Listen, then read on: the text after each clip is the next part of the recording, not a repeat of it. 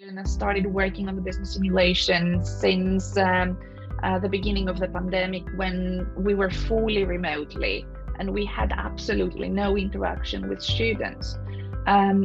What the results of the ISS survey showed was that students found it particularly useful to have something so competitive and so interactive and so different to what they have worked before, to keep them up and carry on working in their own houses, isolated from everyone.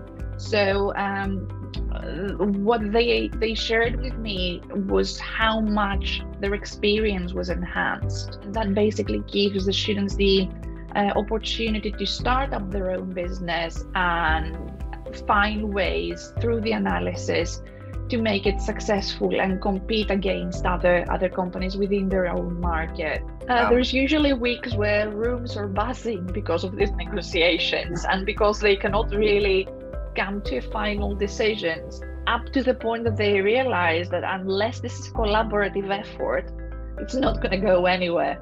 But it's quite fun to again observe them, to play and observe them how they're going through the negotiations.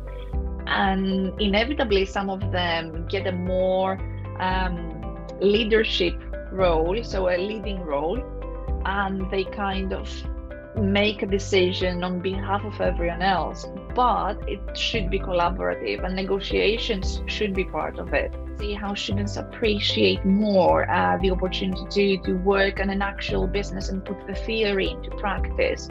And especially for those students who do not have any work experience through a placement or an internship or anything similar, that gives them the chance to put their hands on decision making, which is particularly useful not just for their experience as students, but also they can transfer this understanding and knowledge in their future careers.